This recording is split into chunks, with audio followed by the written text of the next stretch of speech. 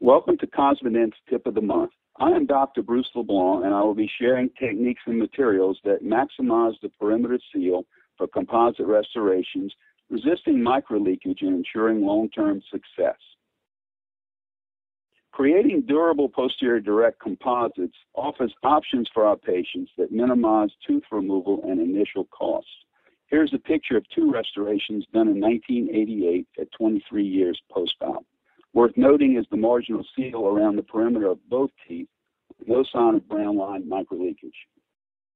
Once the tooth has been prepared, a matrix should be positioned to create a mold that gives access, yet seals marginal proximal areas against weeping sulcular fluids. Triodent's V-ring is one of my favorites with its unique design. With the matrix solidly in place, the restorative material will be contained and molded as it is placed. Proper cleaning, etching, rinsing, and drying of the tooth surface following manufacturer's recommendation of application and curing of the bonding agent will allow intimate adaptation of the initial adhesive layer, creating the foundation for adhesive success. My tip of the month is the way I use Flowable composite as a caulking material applied in the line angle between the matrix and the tooth, but not initially cured, to allow it to be driven further into microvoids by the next layer of composite. The properly applied flowable caulking will appear very thin as seen in this photo, ready to be driven further into the voids by the next composite layer. A perimeter wall is then built with Cosmedent Nano to convert the Class 2 into a Class 1 restoration. By shaping the wall properly with instruments and a microbrush before curing, the flowable is driven ahead of the thicker Nano to complete the seal.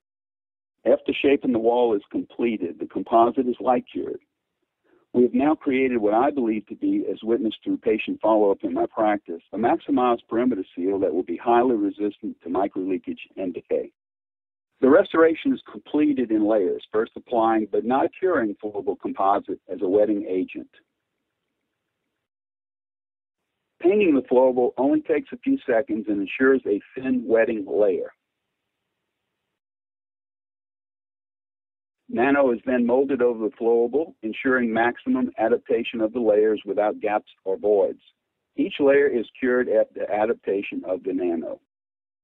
Cosmedent titanium instruments are an excellent choice for shaping, sculpting, and marginating the final layers. The Cosmedent finishing and polishing system is an excellent choice for creating highly polished restorations that maintain luster over time. Using this technique, Renamel, Flowable, and Nano Hybrid can build restorations that maximize perimeter seal and restoration longevity. Here's the clinical case. Please note that proper isolation, such as a rubber dam or isolite, is essential to preventing fluid contamination. The completed restoration shows seamless margination that seals the tooth, creating a restoration that minimizes tooth removal while maximizing longevity. Thank you for sharing this time with me. I hope these ideas help you to enjoy bonding even more and provide your patients with direct composite restorations that they will find amazing.